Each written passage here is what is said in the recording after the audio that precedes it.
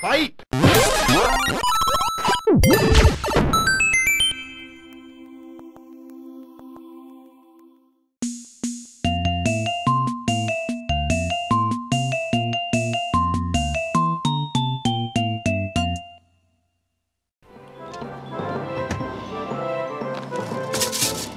Oh, hello.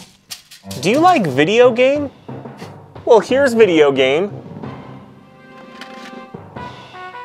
See, it says here, for use with PlayStation video game. This is video game of Monster Rancher. In Japan, the series is called Monster Farm, and the games range from Pokemon-esque fighting games, to battle card games, to this mint condition PlayStation game I have right here, Monster Rancher Hop-A-Bout, aka Monster Farm Jump in Japan. What does it have to do with the rest of the Monster Rancher series? No, nothing. Despite the title having the word bout in it, there's no fighting or nothing like there is in the other Monster Rancher games. You literally just hop about. But it's fun. So let's hop to it. The story in this game is, well, it doesn't really matter, but some of the monsters from the series find themselves in a strange land chasing a fairy or something. Riveting. The goal of the game is to get your monster to the goal within the time limit and without dying en route by blowing up or falling off the edge. Get to the end of the level without dying and your character goes ballistic.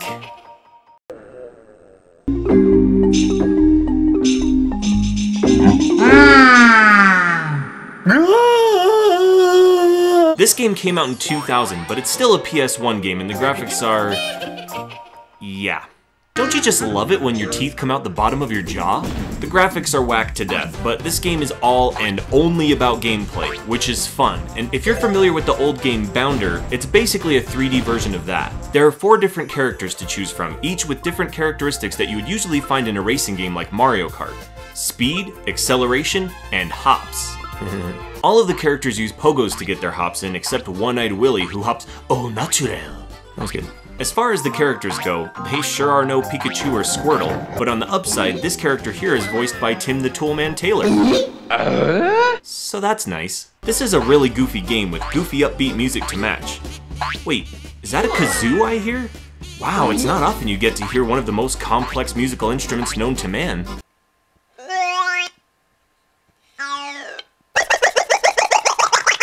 Speaking of complex, check out this control scheme. The right directional button moves you right, the left directional button moves you left, the up directional button moves you forward, and the down directional button moves you back. That's it. Control-wise, this is one of the most simplistic games on the PlayStation. Despite this game coming out in the year 2000, you can only use the D-pad as opposed to the analog sticks, so get ready for some blisters. But on the bright side, it does have vibration compatibility, so at least you can soothe your aching thumb. The controls aren't bad, but they're pretty floaty, and this kind of adds to the challenge.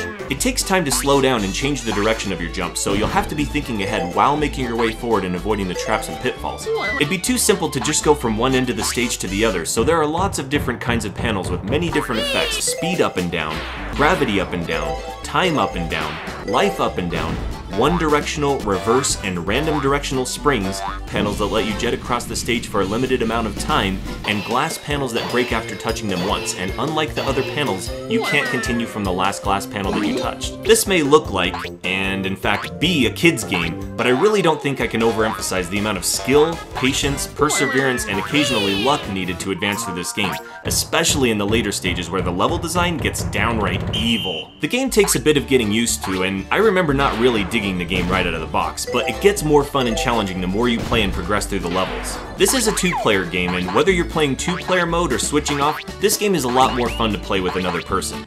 Yeah!